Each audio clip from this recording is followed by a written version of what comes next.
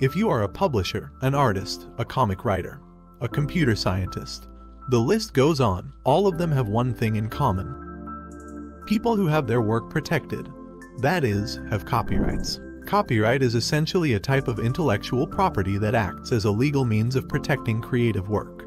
Protecting your creative work means also dealing with those who infringe on your copyrights, that is, those who use patented material without permission. Long-drawn legal disputes are extremely time and resource consuming, so that is why you rely on technology to solve your problems. Blockchain, as you already know, is essentially a record-keeping technology that was used to track cryptocurrency transactions.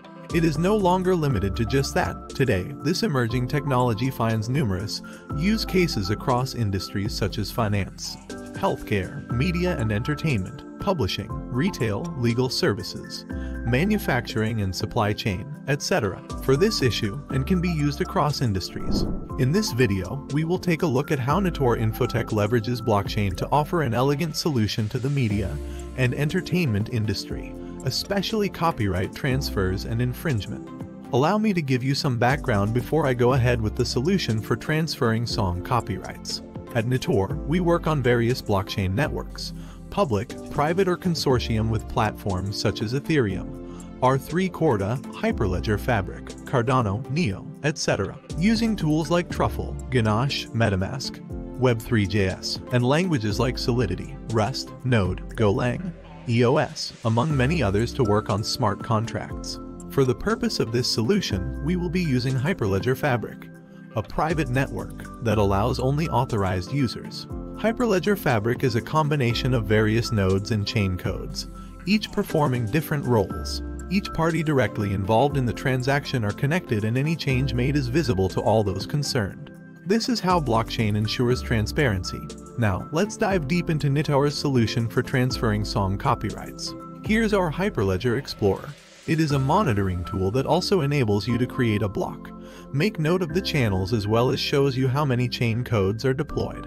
While performing transactions, we can also observe how these blocks are created, how data is stored, which organization has carried out a transaction, etc.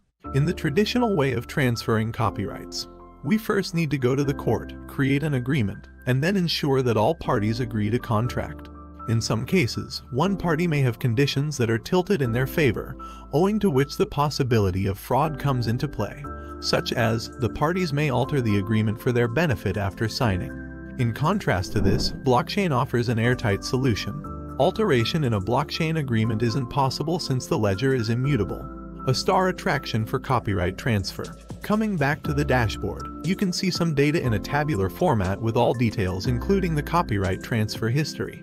In the history, you can see that the song titled Memories first belonged to Maroon and was then transferred to Mark and subsequently to Alice.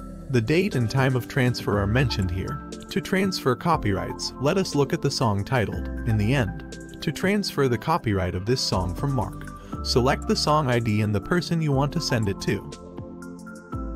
Select Transfer, and voila, your alteration will be updated in the history. This transfer from Mark to Maroon is immediately reflected in the history.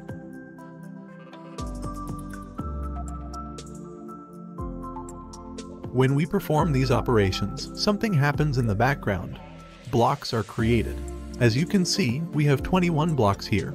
Let's try performing another operation.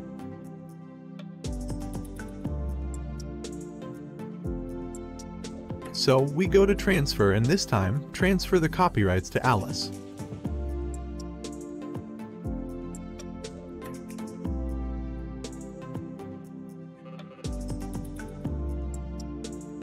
Now you can see that we have 22 blocks, which means that each block stores all transaction details, such as channel name. Here we use a single channel called the test channel, but you can use multiple channels as needed. Block numbers, when it is created. A unique hash that provides security and stores information from the previous hash, hence the name blockchain.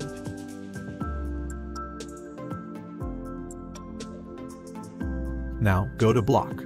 This block, since it is the first block, is also called the Genesis block, which implies that there is no previous hash.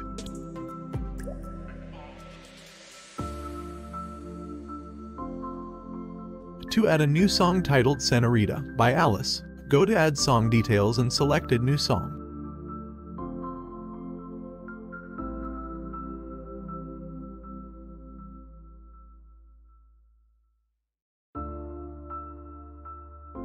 This is updated on the dashboard. After this, select Transfer to Mark.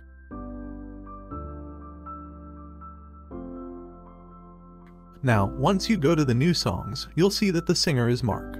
When you open History, you can see that the copyright that belonged to Alice now belongs to Mark. It is evident that they don't delete the previous record, meaning we aren't updating or deleting anything. When we create a song by going to the dashboard, around 24 blocks are created including the time at which they were created, singer name, contact, passwords, etc. And that's it. As you can see, blockchain can be effectively used to transfer copyrights as well as store history of copyright details. Blockchain technology used in this copyrights transfer solution can be customized for several other use cases in the media industry such as royalty payment, content distribution, prevention of content leaks, profit tracking for investors, streamlined payments, etc.